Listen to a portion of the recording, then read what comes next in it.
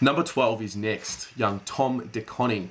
Now, Tom has unfortunately experienced 2 seasons which have both been interrupted through injury, whether it be in the pre-season or during the season.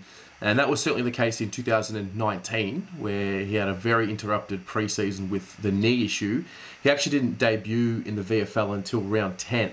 And then after that, he only missed 1 game. So it probably goes to show you the type of year that he had and maybe a reason why he wasn't able to feature in the AFL side in 2019. But if we have a look at the development of him in the VFL, like I said, 11 games, he averaged 10.5 possessions, he averaged 12.5 hitouts. The one thing that is very relevant in this situation is the fact that there were 2 other ruckmen in this side for the majority of the time that he was there. You got to remember, Andrew Phillips was playing in the Northern Blues, and so was Matthew Lobe. So it's very difficult to have that development when you've got those 2 big boys in there.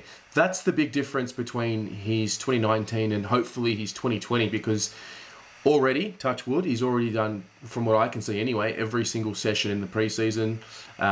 He's moving really well. Obviously, Mark Pittonet is there as well, so he's got an experienced body ahead of him to really teach him a lesson and knock him around a little bit, and he does hold his own. There's definitely a strength component of his that's improved from what I can see.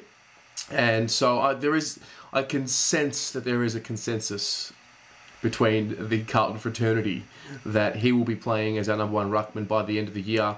I've always felt like by the end of this year, we want him to be pushing for that spot.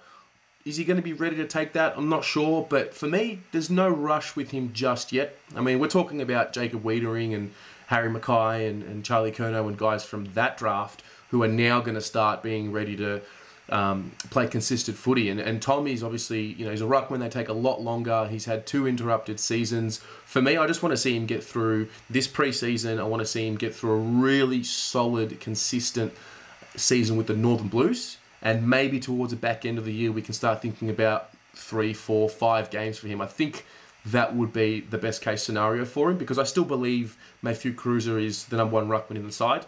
And I think, to an extent, Mark Pittonet would be the next in line. So, for me, there's no rush for Tom. The one thing I can certainly attest to is his character and the work ethic that he shows. He's still very, very athletic. He hasn't quite grasped the physicality side of being a ruckman just yet. I just notice it when I see him in the ruck battles, when I see him flying for marks. It's sort of arms and legs everywhere to an extent still. But once he puts on a little bit more size, once he gets a little bit more experience, I think we've got a really good player on our hands, a high-quality character.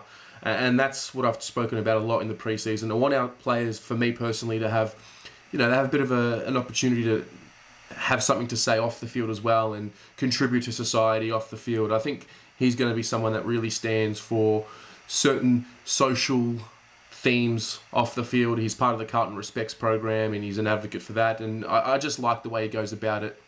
And so that's how I see Tom de Koning's season unfolding. What about you? Do you see it differently? Should we just throw him in there? And I think people have spoken about the Tim English model where, get games into him as early as you can and let him learn from there. Throw him in the deep end and see what happens. Is that something you want to see from Tom?